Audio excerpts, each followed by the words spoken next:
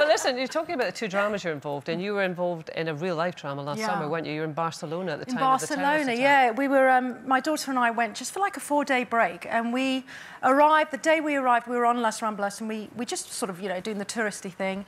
Got to the top of the, you know, they're all the market stalls with the little trinkets. Got to the top. Yeah, it's a very open boulevard, yeah, isn't it's a it? boulevard, and lots of things going on and stuff. So my daughter said, oh, can we walk back down again? It was just so busy, and I said to her, no, I keep feeling like this, you know, we're going to get, a car's going to mount. Felt like you had sort of a premonition. Yeah, that something wasn't right, and I said, no, we'll walk around the edge, the pavement on the side. 2 days later, we're sitting in a tapas bar, well, club, not club, I don't take my 10-year-old to club. No, in a restaurant.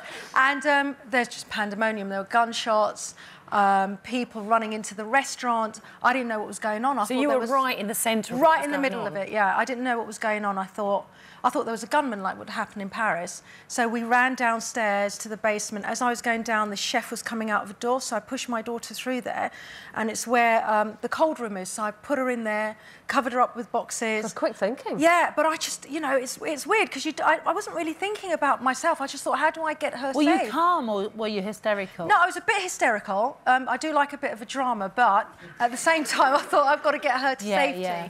And I shut her in, and then I thought, oh my God, well, what if I get shot and they can't find my daughter? So I thought, I'll get her a coat because all the staff coats were there hanging. I'll get her a coat so she's warm, and I'll get a pen and I'll write a note and put it in my pocket in case, you know, I get shot, to say my daughter's in the freezer. Please find her. Yeah. And how was your daughter during this time? Was she really panicked as well? No, yeah, she was crying, but funnily enough, after she's been absolutely fine. It's just when we go to a restaurant, she does look for the exit, so she says, oh, can we sit next to the exit? And whilst this was all happening, I mean, when these terrorist attacks happen, and sadly we have had a few, haven't we? You know, people are trying to text their relatives, people are trying to sort of say, oh, God, if you don't see me again, I love you. Were you thinking of... Well, I was trying to get hold of Ronnie, and he wouldn't answer his phone.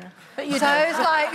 I was like, he never lived that one. I was like, we're in an attack. You have to answer your phone. He never answers his phone. But you'd left your phone upstairs. I left my phone upstairs. Everything had been left upstairs. But they, after about 10 minutes, it was under control. So they were like, I said, can you bring my phone down? They brought my phone down, and I couldn't get hold of anyone. And how do you feel now after all of that? Well, there's this thing called, like, catastrophic thinking. You start thinking that something catastrophic is going to happen. So wherever you go, you think...